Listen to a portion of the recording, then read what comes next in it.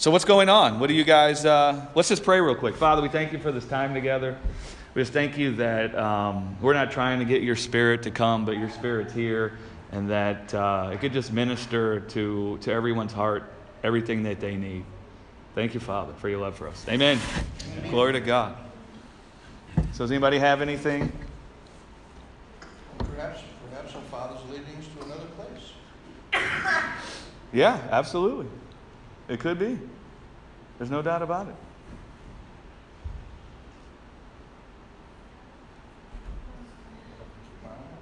Yeah. Anybody keep your eye out for spots that you see. I'm always looking, you know. How big does it have to be? About how many square feet, just to give us an idea?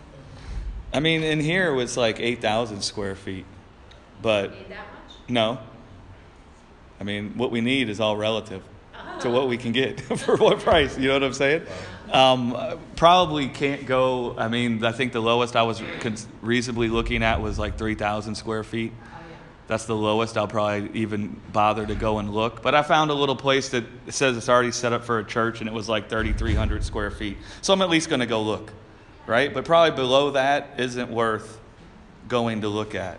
But 4 to 6 would be. 4 to 6 is ideal. Yeah, because we got a lot of children's church stuff stored everywhere. How's it going, Mr. Wall? Good morning. Sorry. No, that's all right. We're going to leave those doors open, though, so...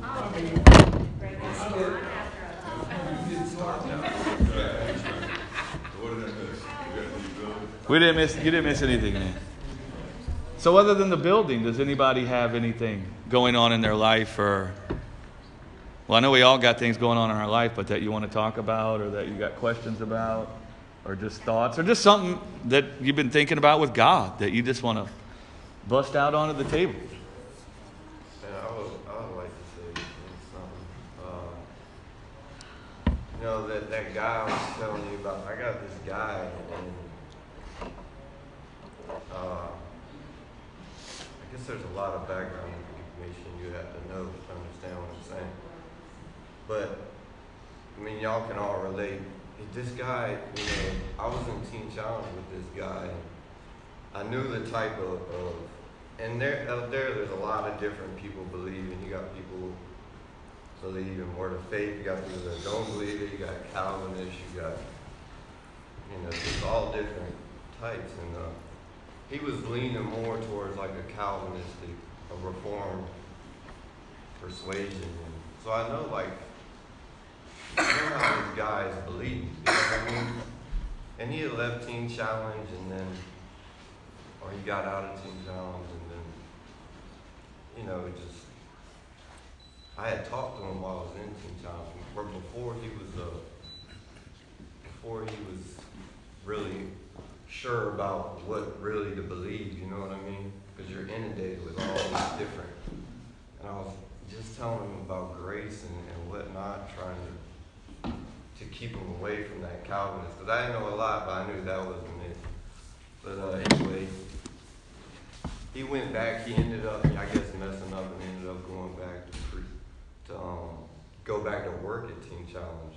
Because you can always, if you graduate, you can always go back there and work there. And anyway, man, I just seen him. He started to post stuff on Facebook, come across my feed, like spiritual things, you know what I mean? And the Lord, I just kind of felt like I should reach out to him, you know, but I didn't really know how to, because I know what he's believing, you know what I mean? And it's crazy when you have people that believe, you know, and it's so hard to explain this, because if you don't know what a Calvinistic belief is, you know, that basically all men are evil, and we have to trust him.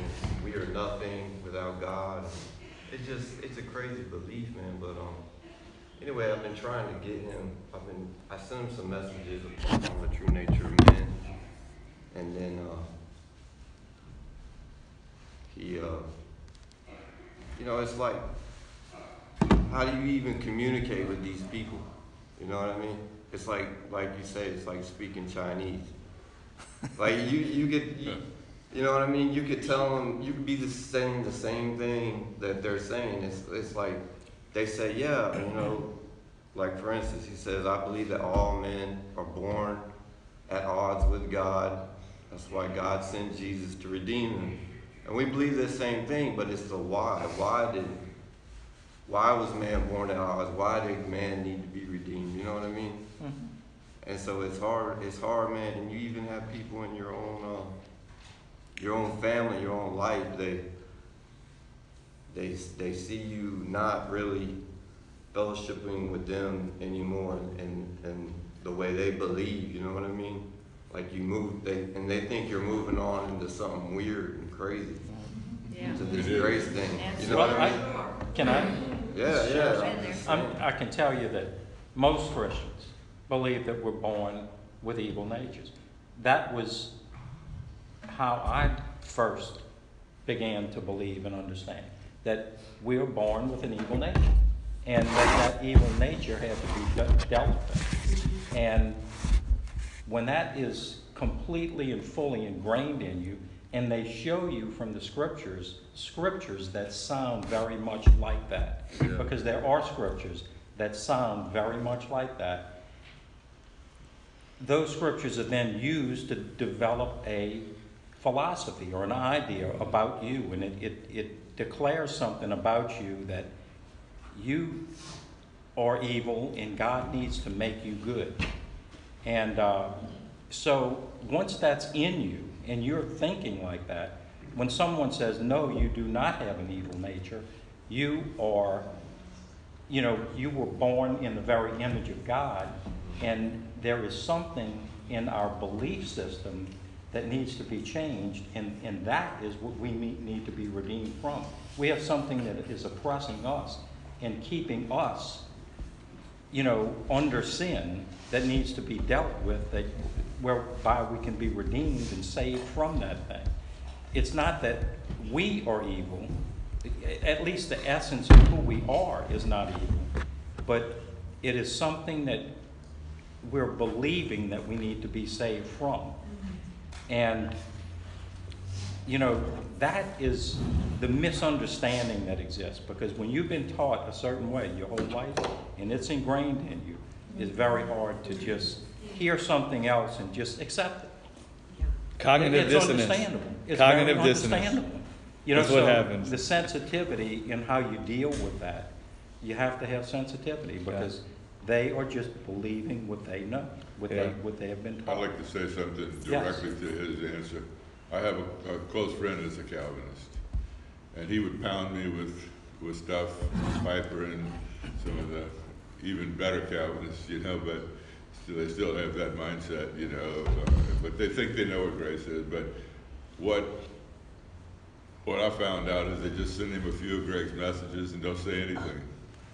And slowly the light has come into the darkness, and at least he's not sending me any more of that stuff. So, you walk into a totally black, dark room with one candle and light it. That light will fill all the darkness. And that's where that sensitivity is. You don't have to convince somebody. Don't argue with him. I just send him one of Greg's messages. Well, and real quick, also to speak to that, and the guy didn't just get quiet at first. He kept coming back. Right. It's just that I happen to talk about more things than most people spend time talking about in great detail. So I've answered all the questions they think they have that I can't answer. Right. I've gone back and answered them. Yeah. But what I would encourage you to do, and something I do when I have a friend or a person I have a relationship with somehow that is believing something that I believe to be a contradiction to the gospel, the way I try to engage them is in that one aspect of what they believe. Like, for example, I had a friend that was a Calvinist, and one of the main aspects of their belief is the depravity of man. Right? And so instead of coming to the guy and saying, man wasn't depraved, based on my definition of it, right? I skipped over that, and I just started talking about what the depravity of man would be, right? And from that foundation, I just asked questions, right? And just posed thoughts. Well, have you ever wondered if it's really blah, blah, blah, blah, blah, blah, blah? And then just leave it. Like, I did a whole message about the heart of man is abundantly wicked. And deceit, that's one of the main Calvinist verses. And I did a whole message about that. And that's kind of how I engaged my friend from that foundation. I began just having a conversation with him about what does it mean that man's heart was abundantly wicked, right? What does that mean? And I just began a dialogue about that one topic, and where we were just going back and forth about that one thing. As it pertains to Calvinism, that's quite a big thing to have straightened out in their thinking, or at least for them to go on seeing what that means. And you have a great grasp of what it means that man took on a wicked belief system that was contrary from God, that could never give life, that gives death. You have a great understanding of that, so it'd be easy for you to engage. It's hard when you're doing Facebook Messenger. Oh yeah, that part's hard. But you could just... You're not talking. This guy, man, after I sent him the last message I sent him,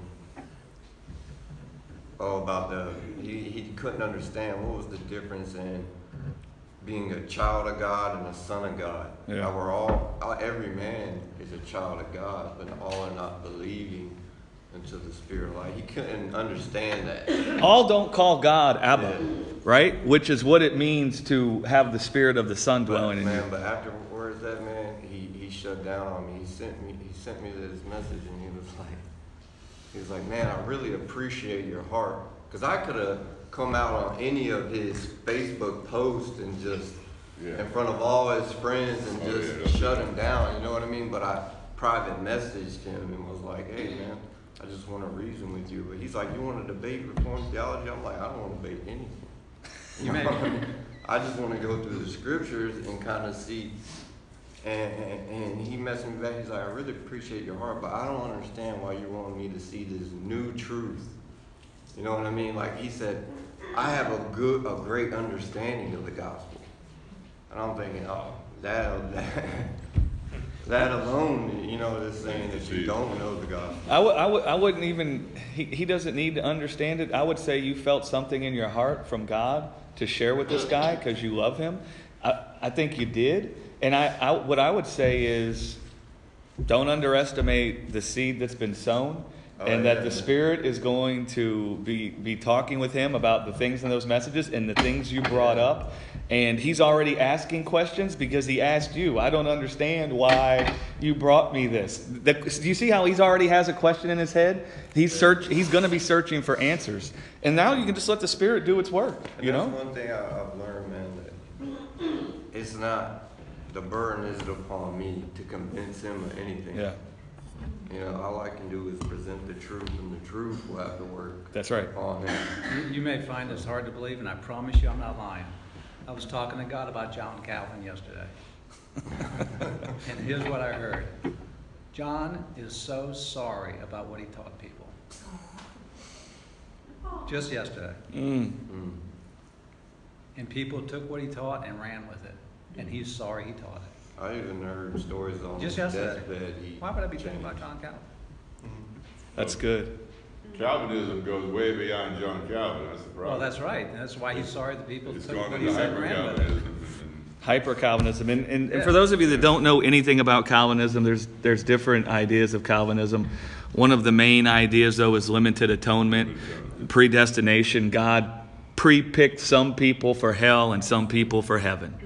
And Jesus' atonement wasn't for the world. It was only for the select elect. Right? So it wasn't the Lamb who took away the sin of the world. It was the Lamb who took away the sin of the elect. Right? Because not one drop of his blood can be wasted. Right. You know what I mean? Yeah. Only So those he died for will be saved, and those who aren't saved, he didn't die for. that's right. And so it's a misunderstanding of the plight of man. I love what Maurice said. All people are born as the image of God. But if you notice in Genesis, it talks about something called image and likeness. In our image, after our likeness.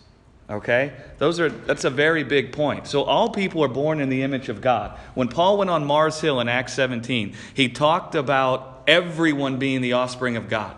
He was talking to pagans and that were worshiping other gods. And they had a statue to the unknown God. And he said, I see that you have a statue to the unknown God. I'm here to tell you about that God. inasmuch as we are all the offspring of this God, he said. He said we're all the offspring of God. So what he's saying is every human being has been created and born in the image of God. But God isn't just interested in us being born in his image. He's interested in us being wrapped in his light and his life. He's interested in us being glorified, immortal, just like him. Now, the only way that can happen is through persuasion or through belief, through us allowing him to deposit his spirit into our hearts. Meaning we believe on him for life, right? And then his spirit dwells in our heart. And then his spirit gets busy giving birth to his life in us. And then ultimately it will glorify us immortal, just like it did with Jesus. So in the beginning, when God said, let us make man in our image after our likeness, that's what he's always been busy with. That's what he's still busy with. All people are his image, but now he's trying to create them after his likeness. And his likeness was seen in the resurrected Jesus when a human being was glorified, immortal in a physical body. Now there's a man as the image and likeness of God, right? And that's what God's after, all people. So the problem for man wasn't that their nature was evil, because nature speaks of Genesis. Our Genesis is from God. That's not our problem. Our problem is that sin, the wisdom of the serpent, found a way to enter the earth and found an opportunity to manifest death in our physical bodies. So the gospel isn't about evil people becoming good. It's about dead people being made alive. Amen. Okay? And so God had to do something to save us from death. Now, something magical happens in the heart of a human when they become persuaded that their life, the life they have, overcomes death. What it does in their soul is it restores their soul. And it removes a laboring mentality. It removes this mindset, which is evil, of laboring and toiling to try to have life. And if you look in the Hebrew and the Greek, the word evil means to be filled with labor and toil. That's what evil means. It doesn't mean to be like Count Dracula. It doesn't mean that your Genesis is bad. It doesn't mean your DNA is corrupt. That's not what it means. What it means is you've adopted a persuasion or a belief by which you're going to have life by your own ability. That's an evil mindset. Now, when sin entered the world, we saw death manifesting in our bodies, and it compelled us to think we had to labor for life, labor for life, labor for life. That's why Jeremiah said the heart of man is abundantly wicked. He's saying the heart of man is filled with laboring and toiling to have life. That's when he goes into, cursed is the man that makes flesh his arm. Blessed is the man whose hope is in the Lord and who trusts in the arm of God. Right? And so that's what had to be ironed out. Now, when our hearts become persuaded that we have life in Jesus, which is the testimony God gave in Jesus, I'm going to give you life. I'm going to promise you life as a gift through my Son. When you believe on that, and that spirit dwells in you, and it starts telling your heart, my life overcomes this world. My life overcomes death. It cleanses your conscience from laboring and toiling to try to have life.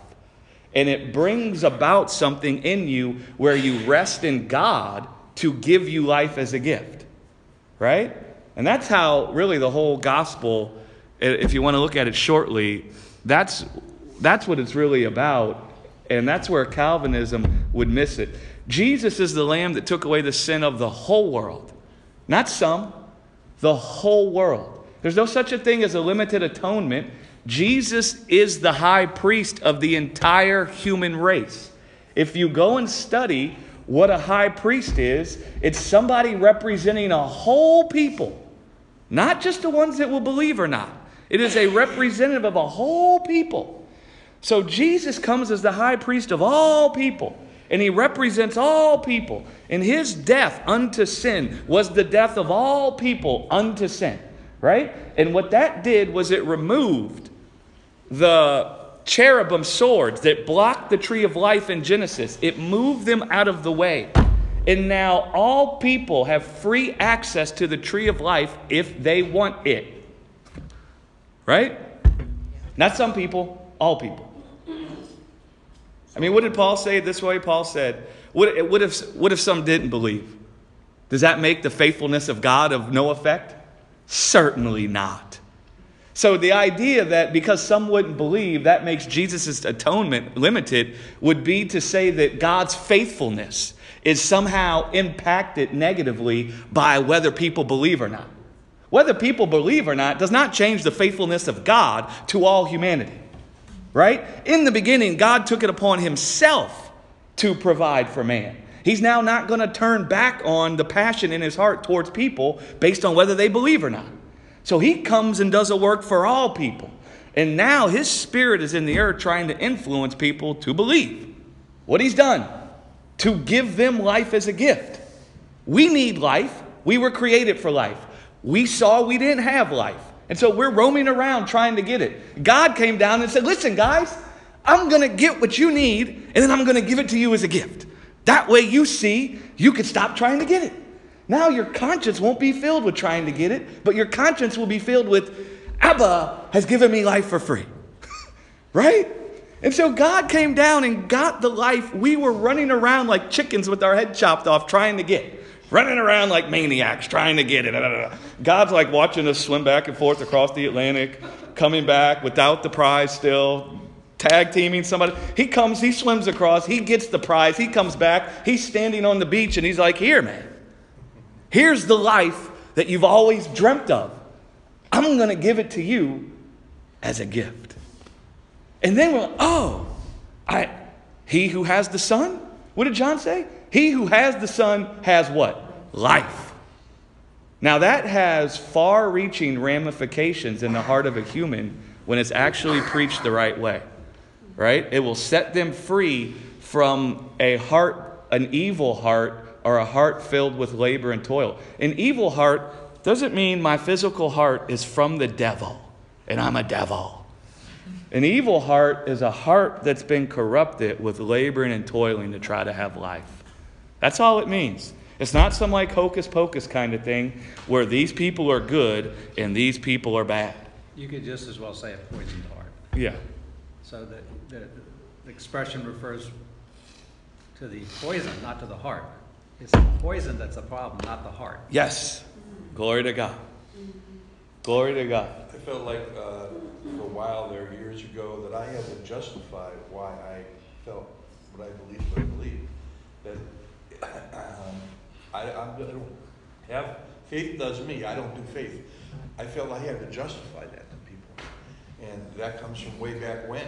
You know, prove yourself. You know, so memorize 1,000 scriptures. And when I realized it was stealing my peace, and I was trying to be the Savior, instead of just letting my spirit, I met that person, that spirit can do the work of itself. And I imagine Paul, when he went to Rome, he didn't attack. He said, look at all the statues, the thousands of statues that you're worshiping. Wow, that's really something. You guys are really seeking God. Then he went on to explain to them. He didn't attack them. So, yeah, we don't have to justify ourselves. He's already justified us and our friends. Yeah, and the burden of persuasion. I love what Thomas said. I don't know how long he said it now because the years seem to click over. Seems like it was just yesterday, but it's probably like 4 years ago. He said he came up one day after the message and said, the burden of persuasion isn't on me. God's taken it upon himself to persuade me. And now I just listen to the words he uses to persuade. And then it's on him. It's not on me. And that's how it is. God's taken upon himself to persuade people. Right? It's not on us. And I love what Paul said there. And Paul was very friendly to these pagan people. He wasn't rude to them. He come and said, inasmuch as we all live and move and have our being in God. Seeing how we all live and move and have our being in God, let me tell you about this God so you could see the spirit by which this God lives. And then you could find yourself walking after that same spirit. And I even think he goes into how God isn't worshipped by man's hands. I think if you go back, if memory serves me right, if you read Acts 17, when he's talking, he talks about this God whom they're worshiping. And he says, you can't worship this God by the works of your hands. You can't worship this God by what you're going to do for him. That's not how you worship this God. The way you worship this God is by believing on what he said in Jesus. You know what he's come and said to us in Jesus? You guys are my beloved children. My face shines in adoration when I look at you guys. So much so that even when you were dead in your sin, even when you were naked in your blood, I got down on one knee in adoration and spoke well of you. Now listen, because I love you, because I don't want your life to perish with this world, but I want to preserve it eternally, I've conquered your death in Jesus. And I've done something to where you can have eternal life as a gift in Jesus. And he comes to grab us by the hand and walk with us. Right? I mean, that's it. That's the testimony he's given in Jesus. Is that he doesn't want us to perish. His face shines in adoration of us. All this stuff is in the Bible. Can you imagine that? And because his face shines in adoration of us, he saw the sin and death that was killing us. So he came as our David to conquer our sin and our death and to give us eternal life as a gift. And so all we do is believe the work that he's done. That's it. Something happens by the Spirit when a person, like the guy you've been communicating with, when they, and I've said this in so many words to a friend of mine, I'm for you, I'm just against what you believe. You see the two elements there? And that's exactly how God sees us. He's for us, but he's against what we believe. If what we believe is we can have life apart from him. That's right.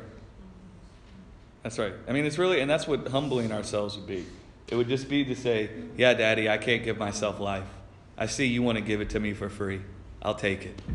Right? It's like on Christmas when my parents wanted to give me gifts. How did I humble myself? I just took them. I took the gifts they wanted to give me. I mean, we think of humble ourselves as like it's this horrible thing. The guy wants to come and give you his kingdom and his life as a gift. He wants to seat you at his right hand.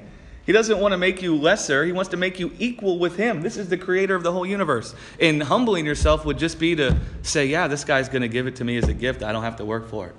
That's humbling yourself. And I tell you, when you think about just about most forms of Christianity that you see, when you go like to church and stuff, there is this unseen tenseness that exists. That although the outward appearances might look good, there's this tenseness that exists there, and in relationships and stuff like that, because it's presented to you that you're always trying to attain something. Right. It's always right out there for you to have, but you're always trying to attain. But when you give up that ghost on that and come to realize that he's already provided you everything you need for life and godliness, the tenseness kind of goes away, and you can relax and live your life. That's good, Maurice. Yep. Every time going to church was like an employee review meeting. You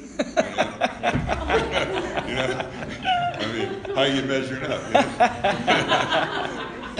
know? And listen, that's the message the serpent spearheaded. Yeah. In the beginning, God did everything that was needed for Adam and Eve to have life and godliness. And he came and gave it to them as a gift. Well, the serpent come and said, you don't have everything that's needed pertaining to life and godliness. You lack something. But if you use your ability, you can get what you lack. Right? And so that's the whole message. And so the way God quenches the serpent's message is he comes and fills our souls full of abundance. He comes and preaches a word to us in Jesus that says how he's once again shaken the heavens and the earth and given us all things that pertain to life and godliness as a gift, so that we could see that we have all things that pertain to life and godliness. And every time we heard some voice telling us how we lacked something, we would know it was the voice of the stranger and not the voice of the Father. Right? And then our souls are saved from being subverted. And my sheep hear my voice. So the people whose hearts are prepared for that, they say, oh yeah, you know what? That's the truth. And that you know it almost immediately. Yep, absolutely. So on that verse that says, now my mind is blank. If you have the Son, you have life. Yeah. So that really is the mindset of the Son. If if you believe like my son believed that I'm his father, Yes. then you have life. Yeah. Yeah. And that's the spirit of what the scriptures are communicating. Right? The spirit and the letter of the scriptures. Paul talked about in the new covenant, we're not ministers of the letter, we're ministers of the spirit. And so he says the word we're speaking to people is the spirit, not the letter. And then he comes and says, oh, and by the way, the Lord Jesus is the spirit that I'm talking about. And then he goes into talk about how God, who called forth light out of the darkness through the spirit of faith, he says, we having the same spirit.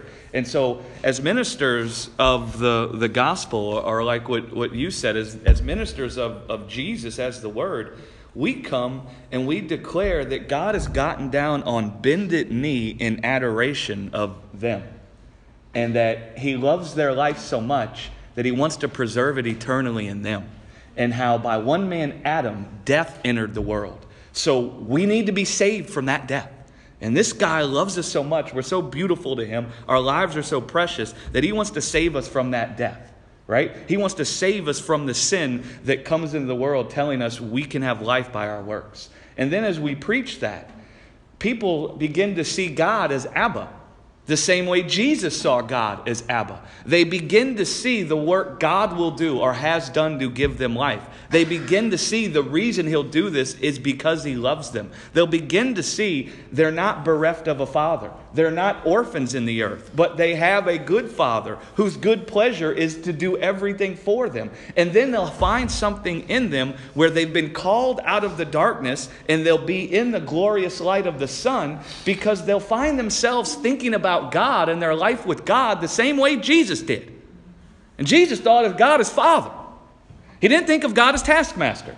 He didn't think of God as the thief that steals and kills and leaves people beaten and bloodied on the road. He saw God as the good Samaritan, that when he finds people beaten and bloodied on the road, he comes and picks them up and fills them with oil and wine and brings them into his house and feeds and clothes them. That's how Jesus saw God. Jesus saw he didn't have to justify himself because he saw the Father would justify him. He saw he didn't have to give himself life because he said the Father will give me life as a gift. His heart cried out, Abba. He had a song in his heart that was Abba will not forsake me. Abba will not leave me in the grave. Abba will not leave me naked. Abba will prove I'm the Son. Abba will clothe me with light and life. And as we preach the spirit of the scriptures, which is what was made flesh in Jesus, we calling forth people out of the darkness into the glorious light of the sun because they find themselves connecting with God from the same foundation Jesus did. Abba. If I'm engaging with somebody and we're fighting, so many fights and so much strife come from both people trying to justify themselves. But when the Spirit of the Son is born in me, because people have preached the Spirit of the Scriptures to me, in a fight, I'm no longer trying to justify myself because I see Abba will justify me. See, that sets me free to engage in a different way in the argument, where I'm not fighting to prove my value and worth. I'm not fighting to prove who's right and who's wrong. I'm not fighting to justify myself. But I'm able to engage from a platform of love because I'm resting in the Father's love for me. He loves me so much, He's going to prove I'm the Son. He's going to prove I'm a daughter. I don't have to prove it in this fight. I don't have to prove anything. And then what happens is you find yourself resting in the Father's love, and you find that love come out of you towards people. Do you see how that dynamic works? Guys, so many of our fights and disagreements are born from both of us trying to be justified in the fight. Who's right and who's wrong? And if we're being honest, we think we're going to gain something by being right. And we think we're going to lose something by being wrong. It's as if we think something can be taken away from our stature if we're wrong. And that something can be added to it. Like there's a bunch of Legos or something. And we're all adding to our pieces. Especially like in marriage relationships, right? We both have our piles. And it's like, who can add the next piece? So whose pile can be bigger? That's more like Jenga. Jenga, yeah. You know, I was asked to speak several times, but I was asked to speak this one time. I was doing Athletes in Action, and they asked me to speak at Fellowship of Christian Athletes. And I chose Isaiah 61. I chose it on purpose because at that particular time, I think one of the catchphrases was you can be born again. So So, in Isaiah 61, it says, I'm come. This is the first time he spoke, I've come to rescue you. That was my key word. I said, he came to rescue us. He saved us, but he came to rescue us from what? Because we are his kids, and he loves us. And he came to rescue us from death and religion. Long story short, there was about 8 men that, came, tell me more, tell me more. Now, the rest, there was gnashing of teeth. I was asked to speak next week to come and repent of what I said. Oh yeah. And it was, I thought it was such great news. and it was, it was my, it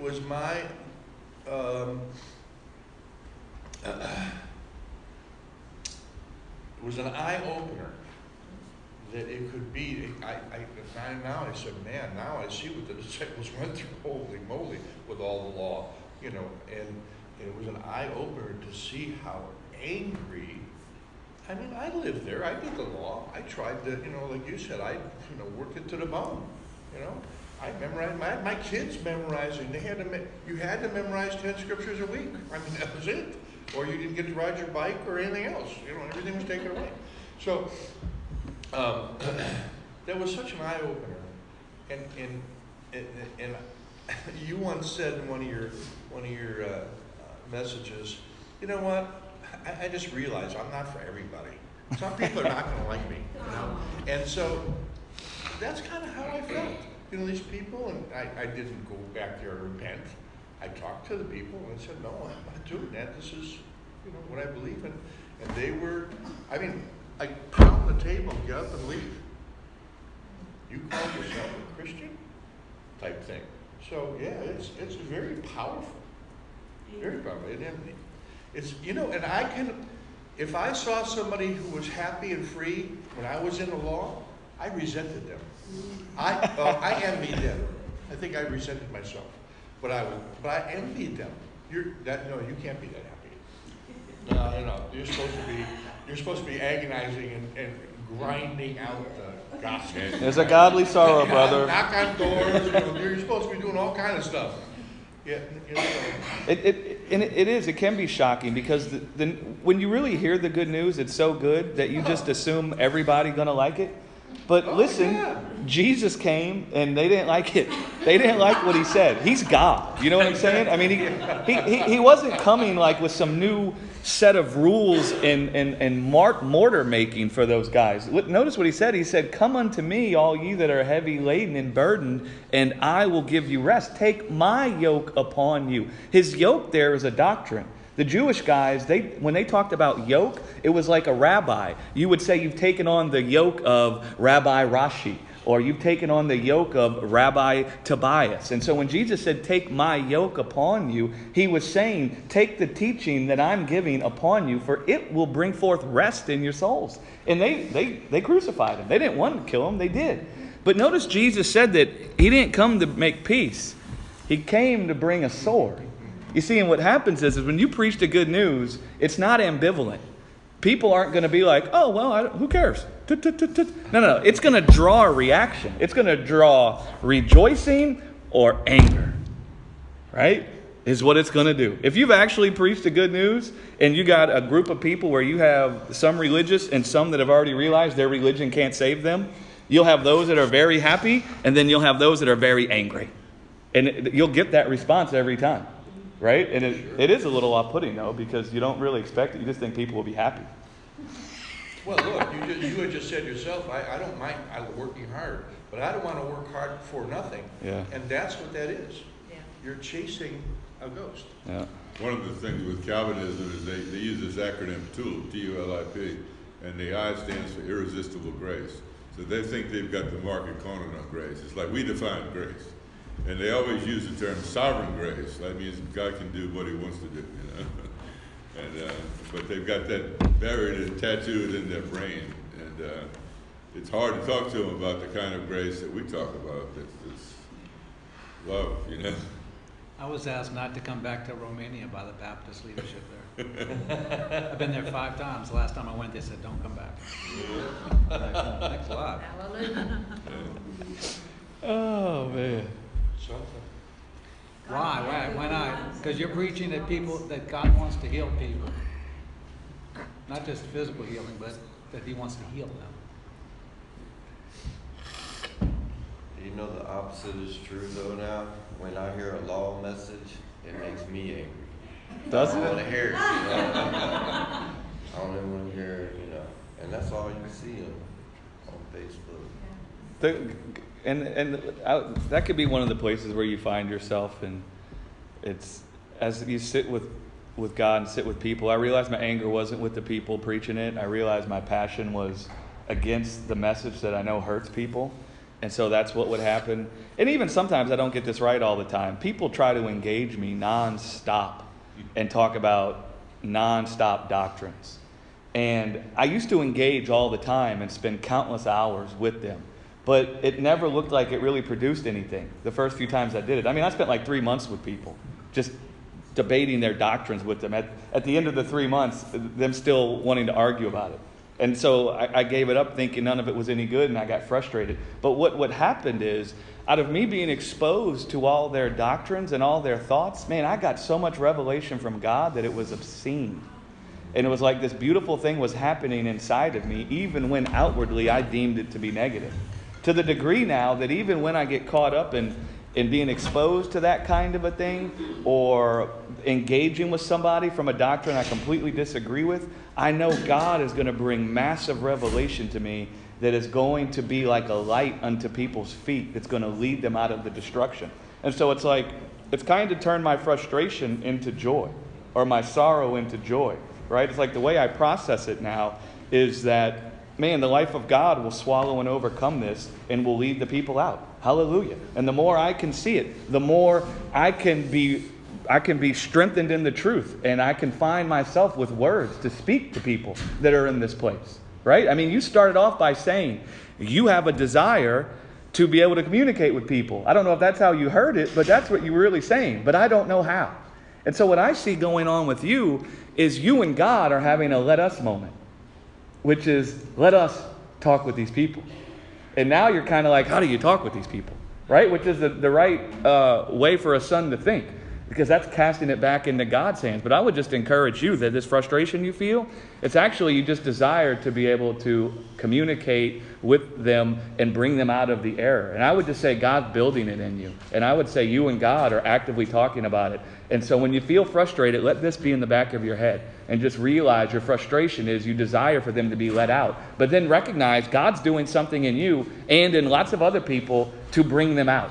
And so Isaiah is going to come to pass. God's word is not going to return to him void. It doesn't matter how many people look confused, right? God is bringing about what his word was sent to do. And so let that kind of be in you. And that's really kind of what prayer is. And that's what I see you and God doing. You're kind of praying. And you don't even recognize it because of our warped view of prayer.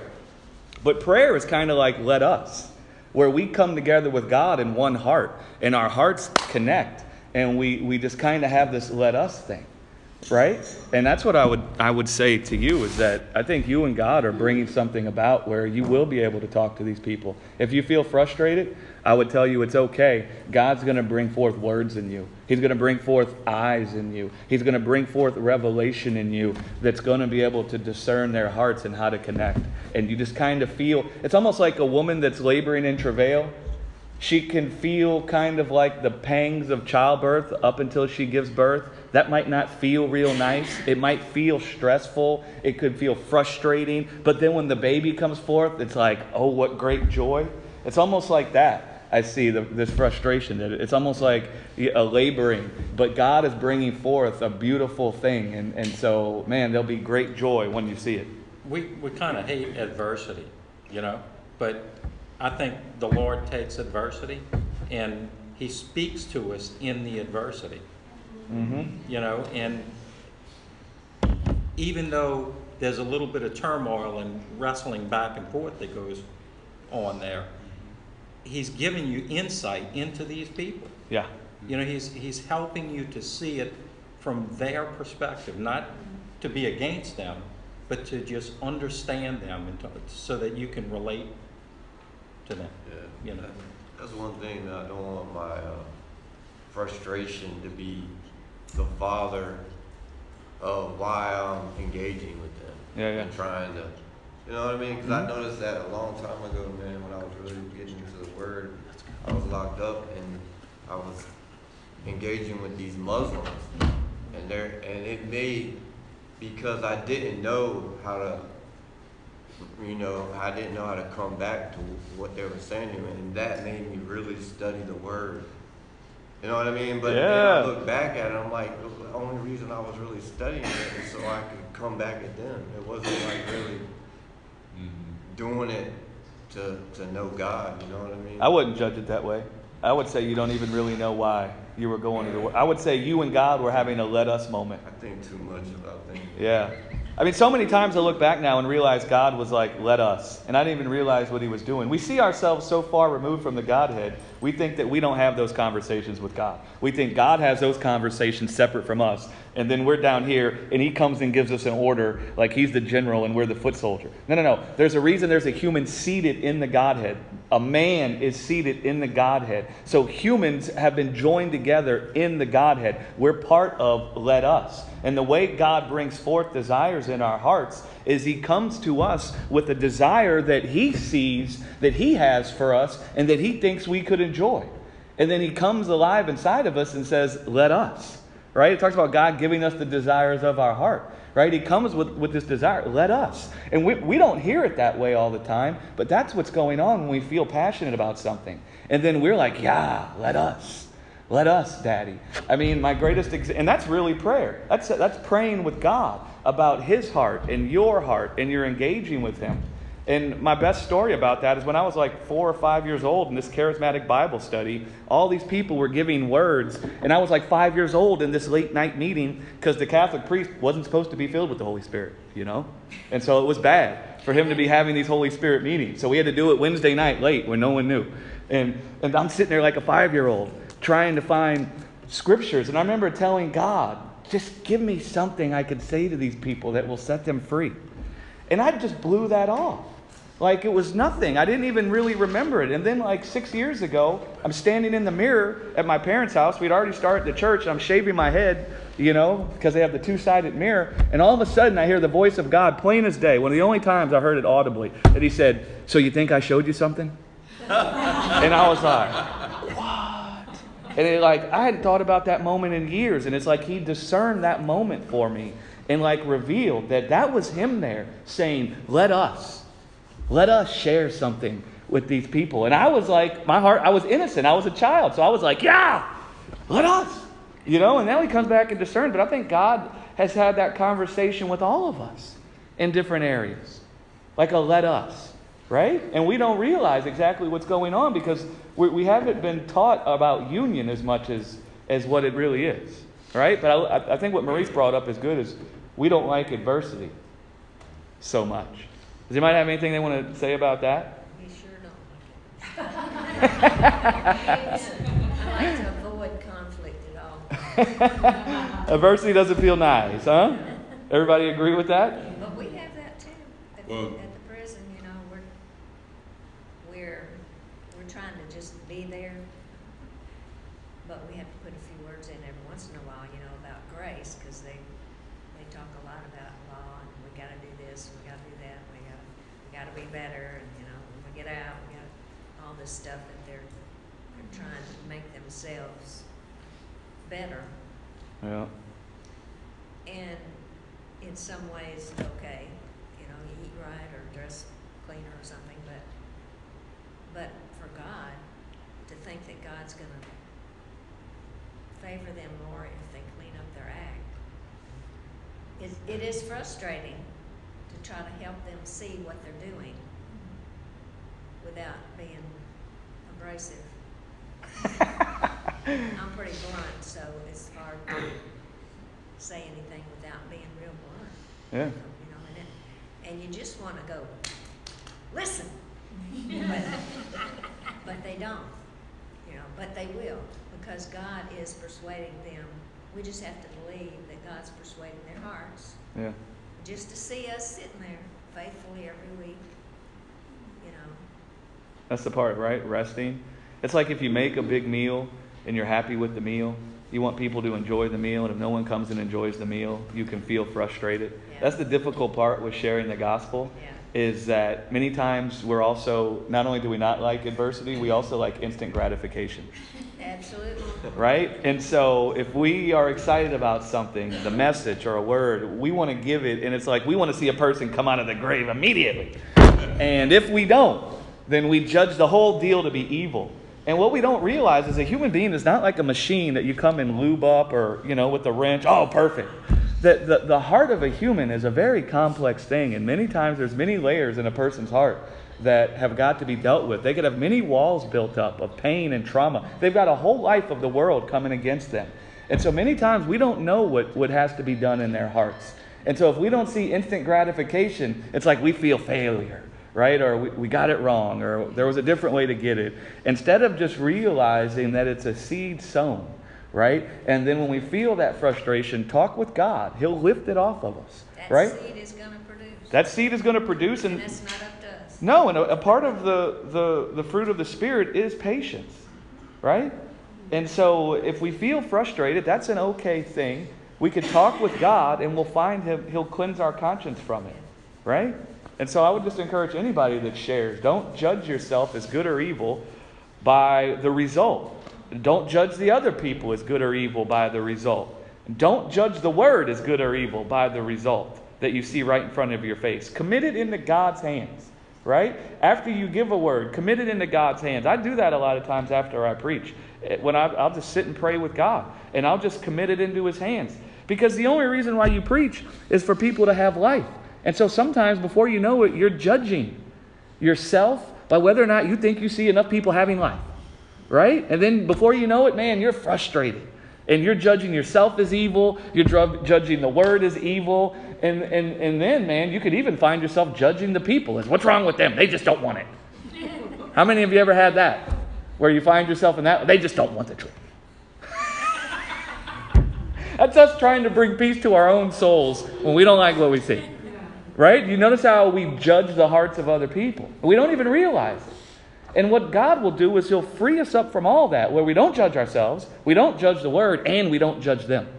We're free to just let it rip and then walk away and let the word do what He do. Because the gospel ain't about people having a relationship with God through us. The gospel is about a person having a relationship between them and God. And so it's for them to go off, and they're going to go off and talk with God. And you don't know what them and God are doing behind closed doors. You don't know what needs to be overcome. Let us just have joy in the fact that there is a nice word to preach, right? And just be happy with that. Let's just be happy about how good the word is to preach and not be judging the effects. And listen, when I say these things, I understand only God can do it, so I'm not telling us to work it up. I'm speaking the truth so we can hear it, be confronted with it, and it can do something to us. I'm also speaking to myself because, listen, a few years ago when I spent three years trying to explain to a guy that why Jesus had to die on the cross, and after it, he was still in the same place, I felt very frustrated, right? And so I'm speaking to myself. But at the end of it all, I see that something beautiful came out of all of that. And we need to recognize, I don't want to say we need to recognize, but let us recognize that adversity can't conquer us. Right? Marie said none of us like adversity. When we encounter adversity, we think it's a sign that we're off the road, or that something isn't as it ought to be, or this isn't right. And so then it compounds the effect of it. But we want to be persuaded from God that, man, the life we have, even though it's in a mortal vessel still, it's imperishable. And it isn't conquered by adversity, but the life we have from God conquers adversity. So when we encounter adversity, let us see that we possess a life that will take adversity and make a diamond out of it. And let our minds start to be filled with the diamond that will come out of the adversity instead of, look at this adversity, it's going to swallow us. Do you see what I'm saying? Because we tend to look at adversity that way, as if it can conquer us. But it can't. Adversity cannot conquer you. I said adversity can't conquer you. There's no greater adversity in all of the universe than what came against Jesus as a human being. And He came out. And so that's a sign to all of us, guys, when we encounter adversity. Let our minds be filled with the truth that we possess a life that will swallow up the adversity and that it will bring forth something beautiful from it. And so we can find ourselves thinking about adversity like that. I'd like to offer an illustration that's kind of humorous and not to understate what you're saying, but we got a vacation coming up. First time we're going on a family vacation in 4 years. And the last time we went was the first time we ever went on a really nice vacation. We went on a cruise. For my family, you got to multiply everything by 8, okay? Because we got 6 kids. Anyway, we got this vacation. The last one was like the best vacation of my entire life. This one coming up, we have high hopes. So 2 of my daughters got in a fight with each other. And the younger daughter says to me, "Dad, I've got this deep burning hatred in my heart towards her." I mean, like, there goes the vacation. Okay, because we can have 3 girls in one cabin and 2 of them are at. And Lisa was getting bent out of shape over it, and I was like, "There's nothing you can do. Don't try to fix it. If you try to fix it, it'll get just." You know, we had a backup plan. It's like, one of you's not coming. Okay, we already started putting our backup plan. But talk about adversity. Again, just kind of a humorous example. It's like, you know what? We're powerless to fix this. It's just going to have to work itself out. And like within 2 weeks, they're kissed and made up, and we're at a party and one's sitting on the other's lap. Okay? We could have spent a lot of time and energy trying to manipulate the situation or creating ultimatums or conditions, and not that our minds didn't go there, but it effortlessly, from our perspective, worked its way out. And even if it didn't work its way out, that wasn't going to define whether we could enjoy ourselves or not. Yeah, that's it. That's I used to go this is years ago, to a lumber yard and had very little interaction with this one young man. He loaded my trucks with lumber, and we had a few conversations. I've been using this lumber yard for 5 years or so. And I think after about 2 or 3 years, I noticed he was gone. I'm not even sure I know his name. I thought it was Tom. Maybe about 8 years later, he looked me up. He saw me. And he said, "I just want to tell you this. I said, "What are you doing now?" He goes, "I'm a pastor." "You're a pastor? Really?" He says, "You you had a pivotal point in me making that decision. I never once even said the word of Jesus to him. I never shared it with him, ever." And he remembered that. But he said, "You just had something." And I asked the guys, and one of the guys said, "Oh yeah, one guy said he's a church goer, one guy said he's a Christian, they knew me, but he didn't." So the thing about Walt saying this little light, all of us have that light. We had nothing to do with it, He just, when we walk in a room, he walks in with us. Let us walk in this room. Let us be a part of this. And I'm really guilty of thinking, well, this is how it should go. This is how it should play out, And I've been wrong so many times. Now I know, how are you going to play this out? Let me sit back and be part of watching it. And be the audience instead of trying to be the director, And it's much easier being the audience and watching him than you trying to direct and get frustrated. Amen. Well, you say sometimes adversity makes you understand the other person better. Mm-hmm. Sometimes it makes you understand yourself. Oh, yeah. Sure. Absolutely. Sure.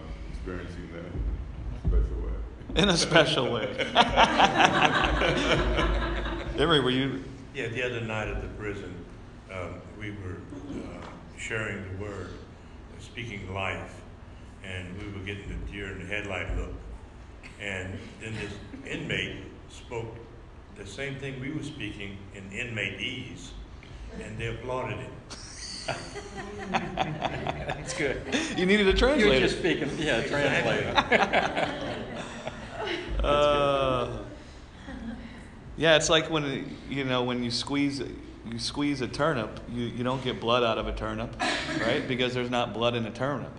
It's like us, man. The life of God is in us. You know what happens when you squeeze God's life? It oozes out. And so it's like we get convinced that when we're in the pressure cooker getting squeezed, that somehow life isn't going to come out, or that life isn't going to swallow or envelop the situation. But when you squeeze something, what's in it is what's going to come out. And what's in us is life. And not just any old kind of a life. The life of God is in us. And when you squeeze it, you see what comes out of it, right?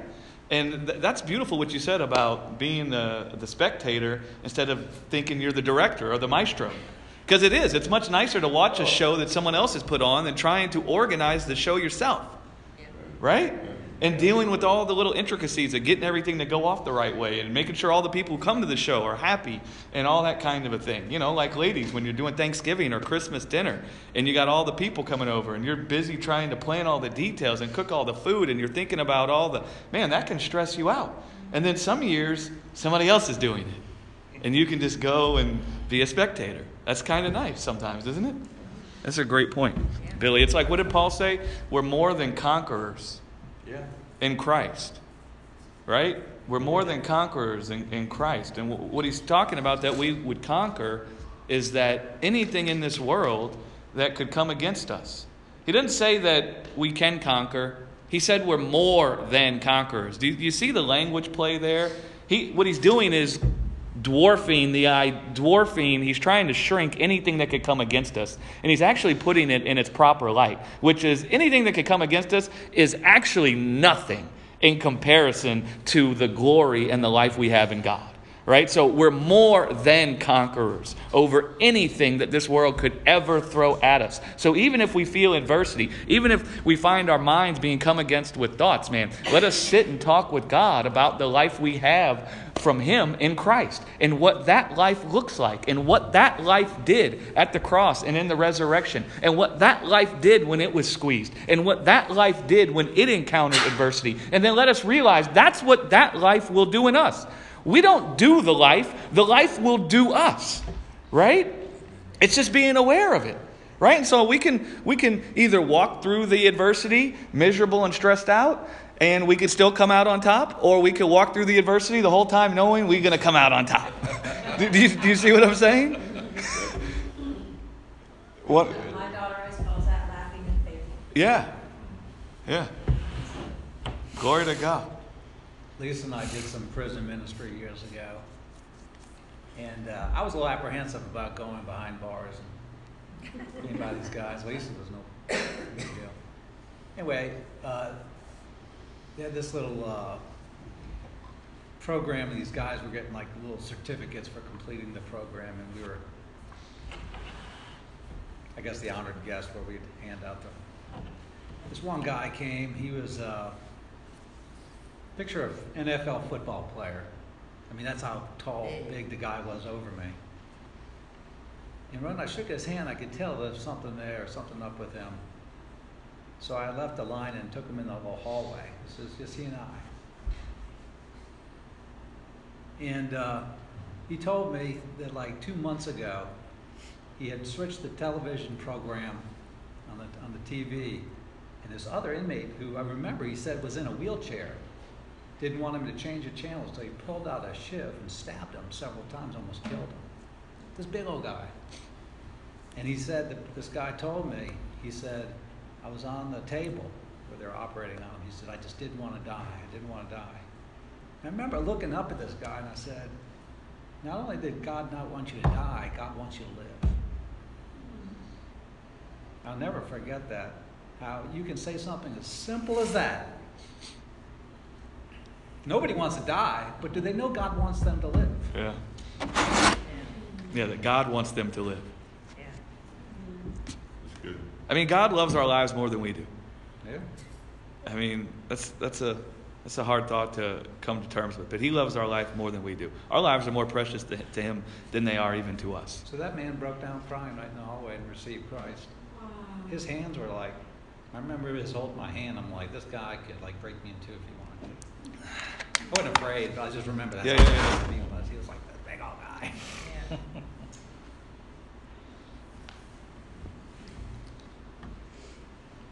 I was in a prison ministry thing one time. We were in the hospital, and there's a guy with his foot in the bucket. And this guy, I'd been there talking to him, but we had this other guy who had been in prison called the Bandana Bandit. He was going around from Texas and doing some stuff. But anyway, so the guy I'm talking to said, well, I'm here because I shot 3 cops. He said, I got like triple life sentence, but it's something, we was out in the field and his boot got messed up and his foot was, soaking in betadine. So he got, this bandit guy walks in. He's a little bitty guy, but he was tough. He could handle himself, And he said, "What's your problem?" He says, "I got rot in my foot." He says, "You ain't got just rot in your foot, man. If you don't get straight, with Jesus, your whole life's gonna be a rot." I mean, I'm like, hey, this guy just shot 3 cops, I don't want to be in the middle of this, Yeah, he doesn't take well to authority figures. Right. Right. But it is rewarding, to be able to go. They let us do it. I was in Angola and St. Gary, really all the women's prison and everything, but they let us go everywhere except death row. We couldn't go to death row. For some reason. But some of the people are really rough, shake camp and all that. But God's good. Amen. That's the whole thing, the goodness of God. It's the goodness of, what did Paul say? It's the goodness of God that leads you to repentance. Yes. And how does that work? What that means is you see that God is so good to you that he comes and gives you life for free. And then that causes you to change your mind from thinking you have to give yourself life. Right? That's how it works. You repent from looking to your own works to be justified, and you believe on the work God did to justify you. That's how repentance works. And you can see it with Adam. Adam was trying to clothe himself, right? And then the goodness of God came and God clothed Adam. You notice that? And so Adam's busy trying to clothe himself and then still seeing himself as naked. And then God comes and clothes Adam. And so Adam could see in that moment, well, I was busy trying to clothe myself. I never was actually clothed. And now God, even while I was naked and in my blood, he came and clothed me. I see that even when I was dead in my sin, this guy's heart raced after me so much so that he come and clothed me. I don't have to clothe myself. And that's how the goodness of God would lead to repentance. Right?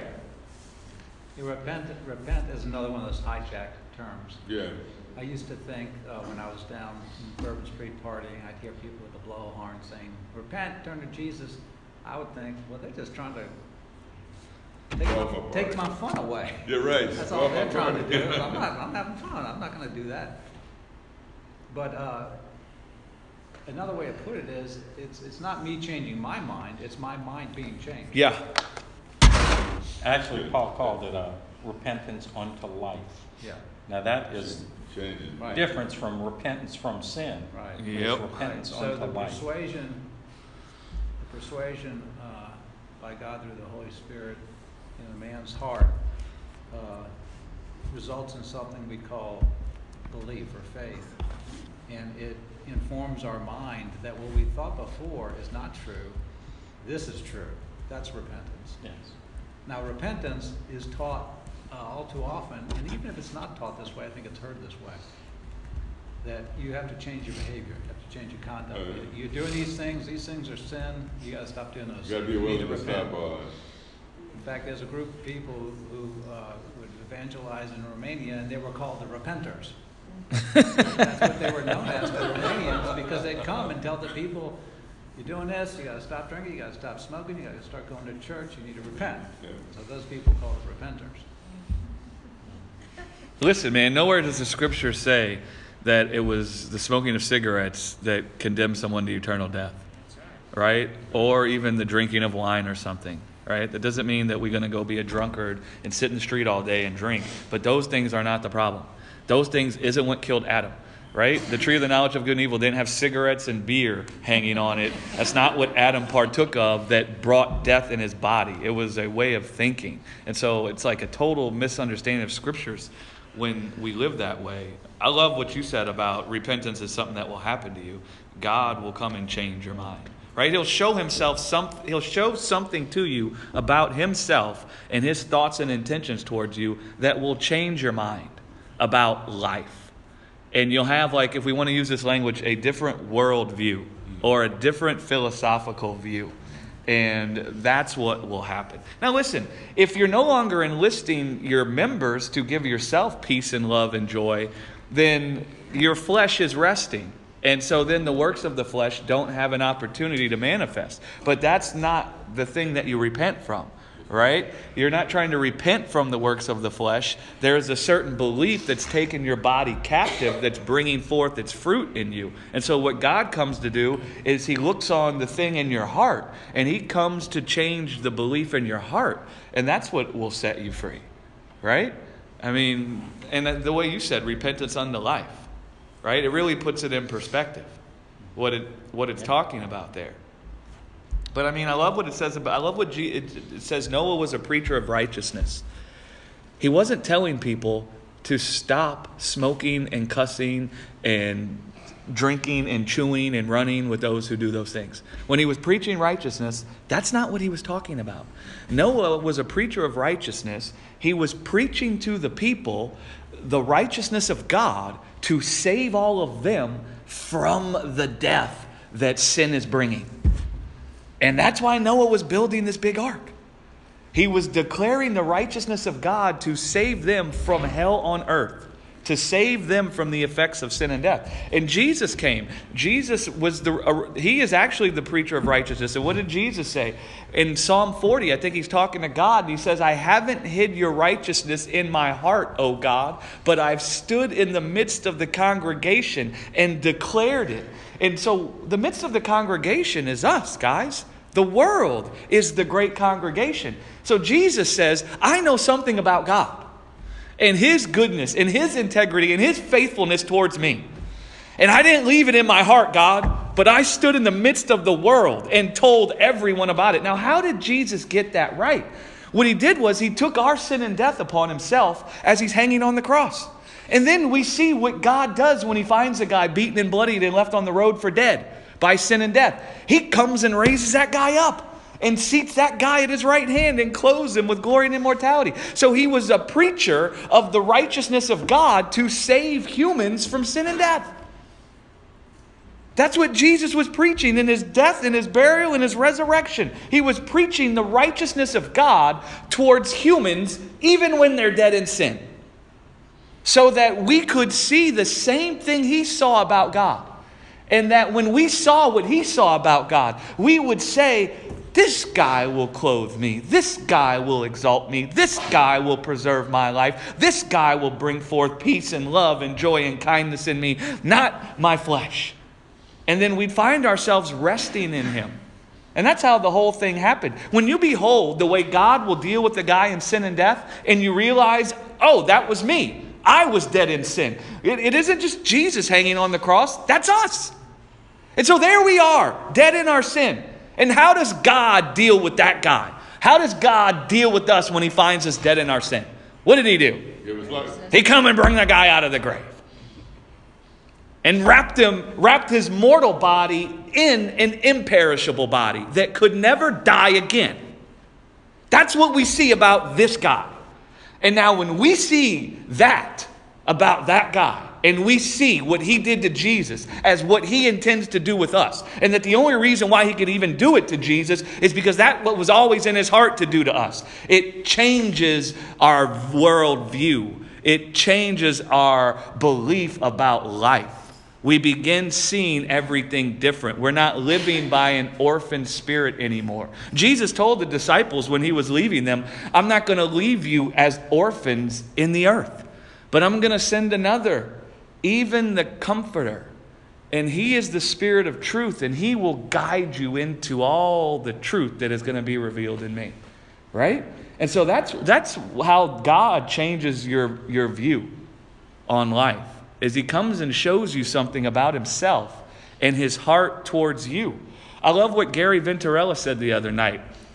And he's a smart guy, and so he studies the scriptures, sometimes looking for words that match. And he brought something out the other night in the Bible study. I wish he was here to explain it, because he'd do it better than me. But he connected Jesus coming into the earth and Jesus saying, the Son of Man has nowhere to lay His head. I think it's very interesting Jesus calls Himself the Son of Man there, right? We're all also the Son of Men, in case you didn't know. We're also the Son of Man. And so when Jesus says the Son of Man has nowhere to lay His head, He's kind of making a blanket statement about all people, right? And then what Gary brought out was at the cross, where right after Jesus cries out, Father, do you know what it says when He gave up the ghost? It says He laid His head down to rest. And so Jesus is the only one who'd seen the heart of the Father. And so He laid His head down to rest in the bosom of the Father. Now, we were all a group of people who were living in the orphans. We had nowhere to lay our head down to rest, because we didn't know we were in the heart of the Father. We didn't know that His mind was filled full with us in our life. We didn't know His face shine in adoration of us. So we were like the Son of Man, walking around with no place to lay our head down to rest. We were all the time thinking we were orphans and running around. But in Jesus, crying out, Father, in the place of having sin and death, and His head going to rest in the Father, we can find something in us where we do have a place to lay our head down to rest. And it's called the Father's heart. And when we see His heart for us, we'll find something dynamic happening in us where we lay our head down to rest. Do you see what I'm saying? When you look in the Gospel of John, it says John leaned on the bosom of Jesus. He was the only one. He called himself the disciple whom Jesus loved. You see, Jesus leaned on the Father's bosom like that. And that's the place that was always intended for all of us. His bosom was the place for all of us to lay down our head to go to rest. But we were running around like we had no place to lay our head down to rest. And then in Jesus, we see the place that we have is the Father's bosom. It's His heart. And when we see His heart for us, it's going to cause this thing in us where, just like John leaned into Jesus' bosom, we'll find ourselves leaning into the Father's bosom because we found a place to lay our head down to rest. Right? And we begin to know ourselves as the son or the daughter who the Father loves. We're no longer thinking of, God loves me, yeah, I know.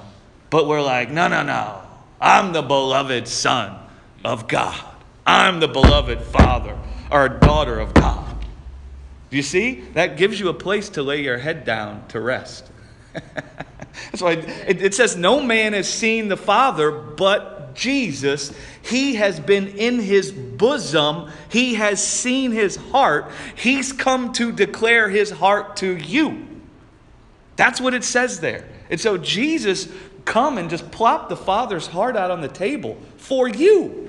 Not for like random, for you. God came and said, here's my heart for you.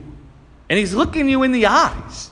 And He's trying to show you something that will cause you to see you do have a place to lay your head down to rest. And He doesn't just say, come. He brings it forth in you. He shows you something about His heart that kind of causes you to melt into His bosom. Right? And you feel, I have a place to rest. But Gary found that was the only two places in the whole New Testament that Greek word was used. Was when He said the Son of Man has no place to lay His head down to rest. And then at the end, when He gives up the ghost, He says, Father, it says He laid His head down to rest.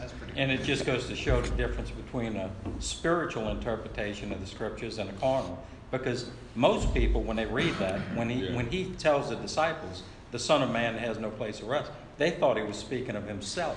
Yeah, and real estate. To some degree He was, Yeah. but He was speaking that the Son of Man has no place to lay His head, but He's going to lead you to a place where you can rest your head. Amen. That's it. But He was speaking actually of us. Yeah. We felt like we were orphans in the earth, bereft of a father. We thought our Father came and saw us in the hospital and was like, nah, they're not mine. Look at them. They don't look like me. They don't smell like me. Nope, they're not mine. But God never did that, man. God never said we weren't His. That's not what God said. God, you know what God said? Something has found a way to infect the belief of our man. And now that thing is bringing forth death in the ones we want to spend all our days with. Let us redeem them from that death so we can have them living with us for all eternity. That's what God thought when He saw man dead in their sin. And you can go read Ezekiel 16, and it specifically says that. It says that this is God talking in the first person. He says, behold, I walked by you, and you were in your blood. And you know what He says right after that? And behold, it was the time of love. I spread my skirt out over you. That's clothing. In the Jewish culture, when you get married, they spread a skirt. It means a specific thing. And so when it says He walked by us and we were in our blood, blood is a sign of death. It says, behold, though your sin was as red as crimson, I made it as white as snow. What He's saying is, even though your sin was causing death to reign over you, I come and made your death as white as snow. And so when He says He walked by us in our blood, He's saying He saw us dead in our sin. And you know the thought that He had of us? They're not mine. No. Rejection. No. You know the thought He had? Behold, it's the time of love. When we were at our worst, that's what the guy said. Behold, it is the time of love. Let us betroth ourselves unto them. That way their life can be made one with our life, and then they can find themselves raised up and overcoming the death that found a way into the world. That's what God's mind's been filled with this whole time. How can I redeem my people and this earth that I've created for them and for me? How can I redeem it back from death and reconcile it back to what was always in my heart in the beginning when we made everything? How can we do that? That's what God was always filled with. He wasn't busy thinking, well, we got to change the nature of man, because their nature is evil. No. You don't find Jesus talking about that at all. He came to redeem us from death and to redeem the earth from death. That's what He came to do. Right? He says we're the treasure in the field. He came to redeem something He saw great value in. When you look at the Jewish wedding culture, the groom and the father would come together and decide what the bride was worth. And then they would offer a payment to purchase the bride. That's how they would do it. And then the father of the bride would agree or not agree. Well, Jesus is the groom, and the father is Jesus' father. And so they decided what we were worth. And you know what they decided? They looked around and said, there's nothing in creation, even if we bring it all together as one, there's nothing that's as valuable as them. The only thing that can equal their value is us. So He come as a human. That's how compatible God is with human. He became one. And then he died. That's the only thing that was as valuable. So the price God was willing to pay was Himself. And that's speaking a direct word about the value He saw in man even when they were dead in their sin. He didn't think, if I can clean them up enough, then I want to marry them. Guys, how many of you did that with your wives when you found them? Did you go to her with your plan to clean them up so that then you would want to marry them? How many of you think they would have accepted that proposal? But that's what we've done with God. We think God looked at us and was disgusted by us, and that He did something so He could make us tolerable to Him. And now He can stand to look at us. Listen, man, that's what we've preached the gospel as. Marie's still working on it. Marie's still trying to clean me up. That is absolutely not true. But I mean, that's kind of how we present the gospel. Let me ask you a question. When John the Baptist was preaching repentance before Jesus, what did he mean by that? This is what John said to the Pharisees. He told them to come with fruit that was meet for repentance. Okay. And then he elaborates on that statement. Because he makes a point to explain, I ain't talking about your actions. He makes a point. Then he goes into, right after he says that, he says, and don't come saying or claiming Abraham as your father, as if that is the thing that you need. And so what he's talking about there is the Pharisees thought they would be justified through their flesh.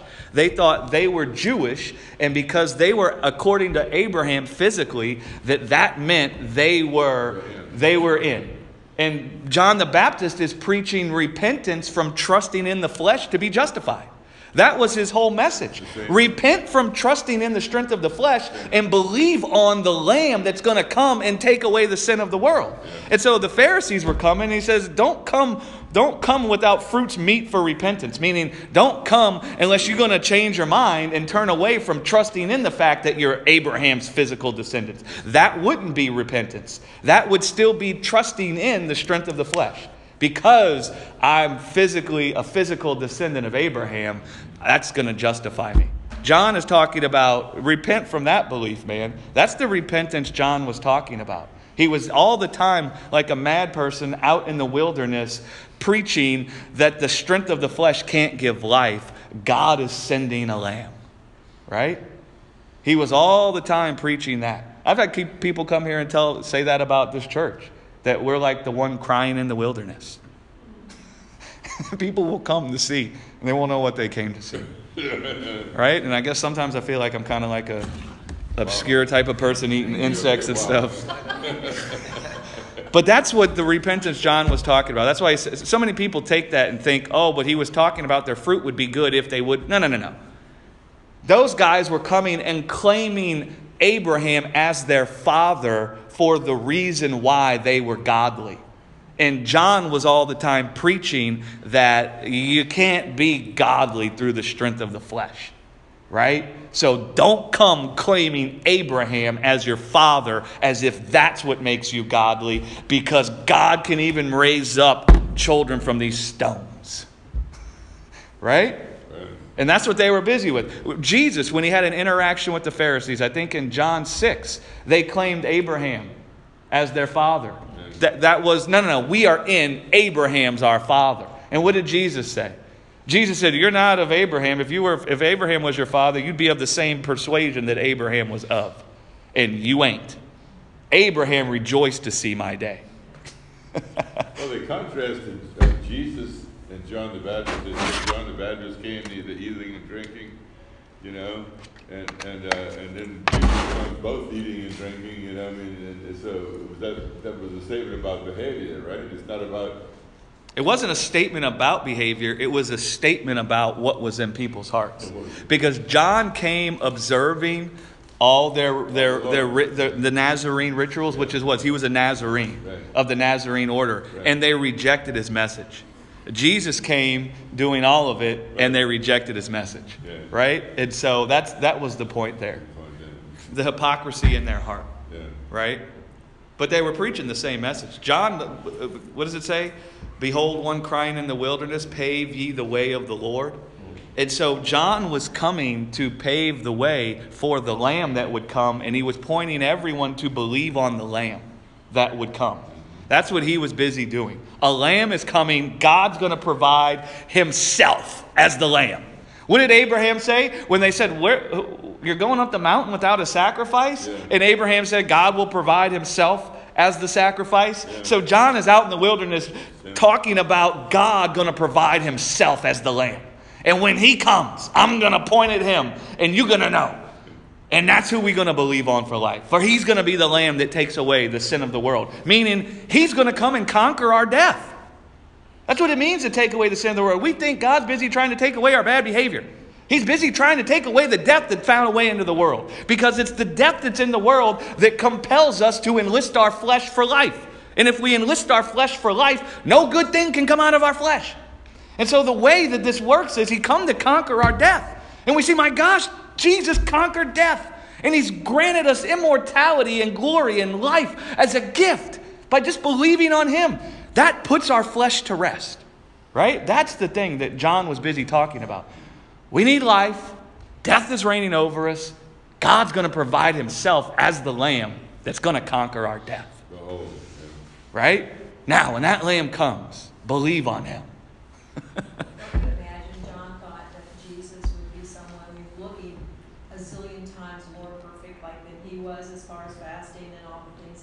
Could be, absolutely. And to see him enjoying life, I mean, that just blew me away. Already Yeah, yeah, yeah. And John, and just to encourage people, just because you feel confused sometimes doesn't mean you're somehow out of the loop, or that you're being conquered, or that you don't know the truth. John the Baptist come as the one paving the way for Jesus. He spent his whole life meditating with the Spirit about preaching about Jesus coming. And then when he found himself in jail, knowing he's going to be sacrificed soon, he found himself wondering if he missed it. Right? And so be encouraged, man. Just because you feel confused sometimes, it doesn't mean you've lost the plot. Doesn't mean something's conquering you. Doesn't mean God's far from you. It means sometimes there's things in this world that we encounter that can smack us in the face and make us think that we're confused, we're lost, we don't know what we're thinking, we don't know what's going on, all those kinds of things. But just be of good cheer, man. God is with you. He's not far from you. Confusing because he was Jesus' cousin, and they grew up together. Yeah. There was only 6 months difference in their age. Yeah. And you know Mary said something about stuff that happened, you know, that what God told her. And also, you would think at least the close family members would have You kind of get the impression they didn't really see each other that much. Yeah. It was just like Elizabeth knew, Mary knew, they probably did talk a little bit, but it didn't seem like they really grew up as, you know. next door neighbors. Yeah, I can't, I mean, We're not in Bethany. I can't say that I studied it out exactly, but if my memory makes it seem like they weren't necessarily right next to each other, because I think it wasn't until 6 months that Mary was pregnant that she even saw Elizabeth. Yeah. So they hadn't even seen each other, which would suggest that there might have been some type of Well, there was distance. some distance. One lived in a different town. But Yeah, and they didn't have cars and stuff, so I mean, it might have taken a long time to get from one town to the next. No Facebook. You know what I'm saying? They And didn't. you start conjecturizing about all that stuff, and it's like, it's just not, Hey, you know what's crazy though? It Well, you says can't that figure it out. no. of all the Old Testament prophets, John the Baptist was the greatest. But then it says, but he who is least in the kingdom of God is even greater than John the Baptist. Yeah, It makes you think, well, why is that? that's a good question. Why is that? Because of the giving of the Spirit. Everyone in this I don't even room, think, I think it's that, but it's even more. It's that we are now able to look upon the Son of Man crucified and raised from the dead. listen, what we know and have experienced from God is far greater than John in his flesh Yeah. had received. Yeah, There's no question Well, about the that. Holy Spirit hadn't descended to be Yeah. with us. Right. no. But see that, but I look at it as that's why the Spirit can, what does it say about the Spirit? Was poured out on all flesh. Yeah. Well, how was it able to be poured out on all flesh? Because a man died away the sin of the world and was resurrected as a message about all flesh. Yeah, yeah, Otherwise, how could it been poured out? You couldn't. It was hard for them to relate to it. How can I believe into that? you can't. God can't. The only way God could pour out His Spirit and make it available for all flesh is if a human who came in the likeness of Adam. There's the first Adam and the last Adam. He needed a human that was the representative head of the entire human race, that had dominion over the earth and had authority over all flesh. That's why John 17, it talks about Jesus. You've given me authority over all flesh. And so in that place, God needed for a human, even with the sin and the death of the world on him, to rest in God for life. And if a human could do that, meaning they didn't trust in their own works, they were without sin. That's what it would mean to be without sin. Jesus didn't try to clothe himself when the first Adam did. And so when Jesus did that as a human, this human believed on the Spirit of God for life. And he was the representative head of the human race. Now God, when he sat that human at his right hand, could pour out his Spirit on all flesh. And we can look upon that word. We could look on that word and find the same thing happen to us. See, if Adam had believed on God in the beginning, he was also the representative head of the human race. He had dominion over the whole earth.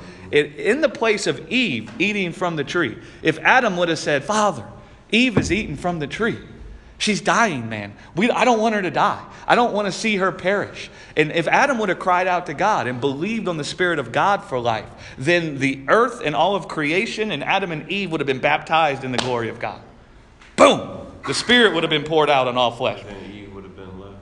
Well, we could debate about that, how that would work. I wouldn't say that. I say that to mean like God didn't want one person. Yeah. Absolutely.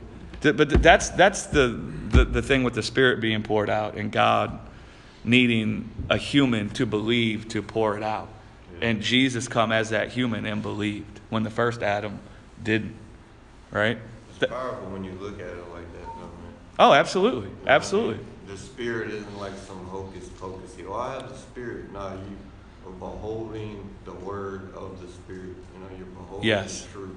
Yeah. It's not just like you some... can relate to it. You know what I mean? Yes. Like, yeah. We can relate to it. It's good to think of it that way. You're right. It's not some hocus pocus. The Spirit is a word that we can relate to. And that word was made flesh. And John says it's not intangible. He said we held it, we touched it, we ate with that word. He's talking about the Spirit, right? We can grab on to the Spirit of truth. It's been revealed in Jesus. But that's why the scriptures talk about the first Adam and the last Adam. That's one of the reasons. That's why it talks about God reconciled all things back to himself in Christ. Because God had a plan for heaven and earth to become one. He had a plan for man to be glorified, immortal. He had a plan for all of creation to be glorified, immortal. And then he would walk with man in the cool of the day for all eternity, loving them. That was his plan. But he needed a human who had dominion over the earthly realm to believe on his Spirit for life. And Adam didn't eat from the tree of life. He ate from the tree that brings death. And so Jesus comes as a human in the likeness of the first Adam, having dominion over everything, and he believed on the Spirit. So he reconciled the earth and all the people who will believe on Jesus back to God's original plan, right? And so there's coming a day where Jesus is coming back. He's bringing heaven with him, and heaven and earth are going to collide. And this earth is going to be baptized immortal. Just like in Acts, when the Holy Spirit came down and they had the little flames over their head. You guys remember that? That little flame was a picture. It's a sign and a wonder testifying of God baptizing our mortal bodies in glory and fire and immortality. When Jesus comes back, he's going to bring heaven with him. The earth is going to be baptized and glorified, immortal. And so will all the people who believed on Jesus. Poof.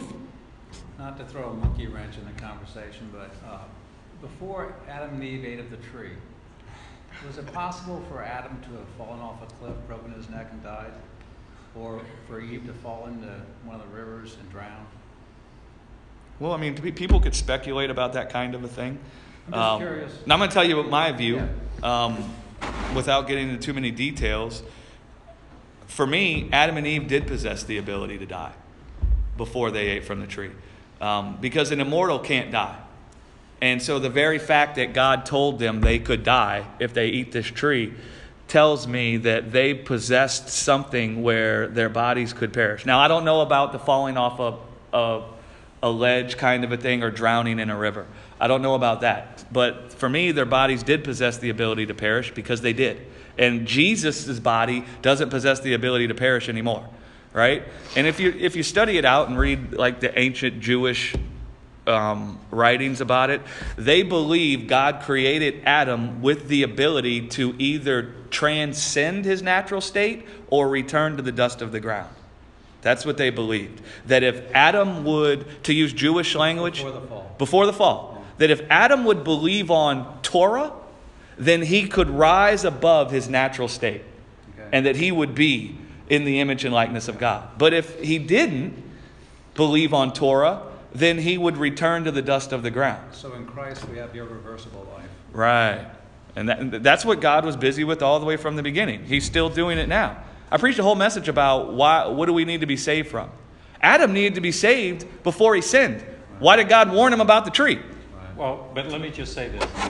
Let me tell you why conjecturizing is so unprofitable. The reality is this. Are you going to conjecture about that? No. I'm not going to conjecture about this, but I'm going to make a statement that if they wouldn't have eaten from the tree of the knowledge of good and evil, they would have eaten from the tree of life and lived forever. Yeah. It was one or the other. So whether prior to their eating of any tree in the center of the garden, they could have perished, is kind of like inconsequential. A choice was going to be made. You don't think And they when were they eating- when they ate, they were either going to eat from the tree of life and have lived forever, or eaten from the tree of the knowledge of good and evil. Did the tree of life give them eternal life before the fall, or was it just daily life? Well, that's conjecturizing. Yeah. Also, They ate every day. they Ate were, something. they were somewhat, I don't want to say, well, this is where you get into all the conjecturizing, but the reality is they were predestined in that this is the way it happened to go. You understand what I'm saying? Not predestined to necessarily choose one over the other, but they were predestined because this is the way it went, to have eaten from the tree of the knowledge of good and evil.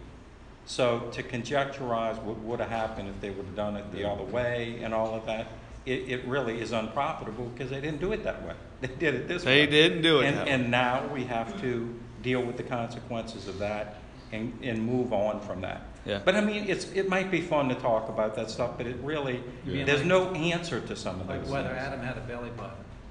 Yeah. But I mean, they ate every day. I think we ought to Listen, have it It wasn't their first meal. Listen, it doesn't say that they ate from the tree of life every day. The tree of life represents believing on the Spirit for life. Okay. They did not believe on the Spirit for life. They believed on their works for life, and they perished. Okay? Jesus came, he saw the tree of life and the tree of the knowledge of good and evil. He ate from the tree of life, and he was glorified immortal. Right? And so the original question about Adam, did he possess the ability to perish? I think the scriptures teach that he does. On the surface, it might seem like an unimportant point, but as you keep moving down the line, if you believe Adam was created immortal, then you start defining death as only a spiritual thing and not a physical thing. And then it lends itself down the road to Gnosticism and all types of crazy beliefs about Jesus wasn't really raised in a body. He doesn't have a body now. It kind of like thwarts the power of the resurrection. It causes you to count immortality as a common thing. Right? Where you kind of say, I'm going to live forever anyway, so who cares? But I agree with what Maurice said. Exactly. It can be fun to talk about Where that. does it go? But if we get lost in all of that, then That's that monkey wrench. yeah. That's like that thing where the scripture says, in Genesis it says, he shall leave his father and mother and be joined to Eve. Adam should, well, he didn't have a father and mother. I mean, God was his parent. Right. But it was kind of funny that they put they'll leave their father and mother to become one flesh, and, be married, in other words. But they didn't have a mother and father, so the belly button thing, if they weren't born of a woman, then they wouldn't have had a belly button. That's it. They're We solved the problem. Obviously, if you didn't I'm have a free. belly button, you couldn't I'm glad you straightened that out. Glory to God, guys. It's 11. Yeah. If anybody wants to hang out, I'm going to hang out for a while. If anybody wants to talk about some If things. anybody's interested, they got the dog parade. Oh my goodness. The dog parade. Thank you, everybody, for adding and talking and sharing and I like the new format.